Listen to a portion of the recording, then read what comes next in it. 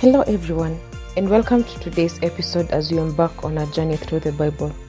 Today we focus on an important moment in the life of Abraham, found in Genesis chapter 15, verse 1 to 21, and how the nation of Israel came into picture. In this passage, the Lord appears to Abraham in a vision, and Abraham has a conversation with God.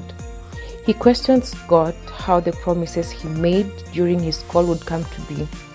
He did not have children of his own. How would God make him into a great nation, yet he was childless?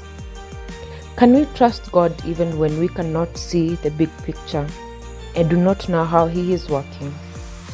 God responds to Abraham and tells him that he will bless him with a son and many descendants.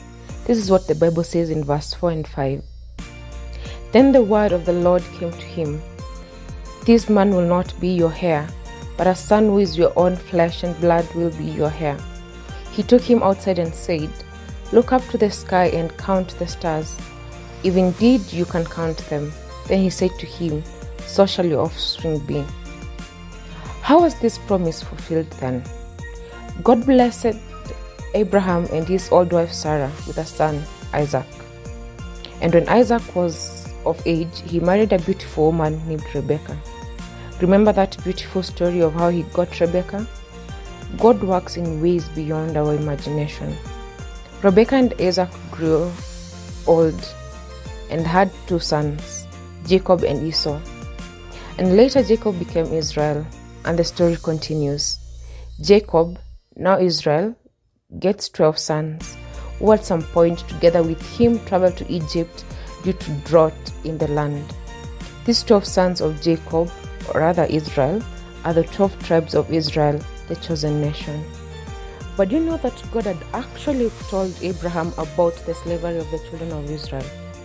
Chapter 15 and verse 13 says, Then the Lord said to him, Know for certain that for 400 years your descendants will be strangers in a country not their own, and that they will be enslaved and mistreated there. But I will punish the nation they will serve as slaves, and afterward they will come out with great possessions.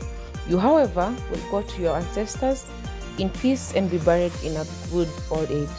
In the fourth generation, your descendants will come back here, for the sin of the Amorites has not yet reached its full measure.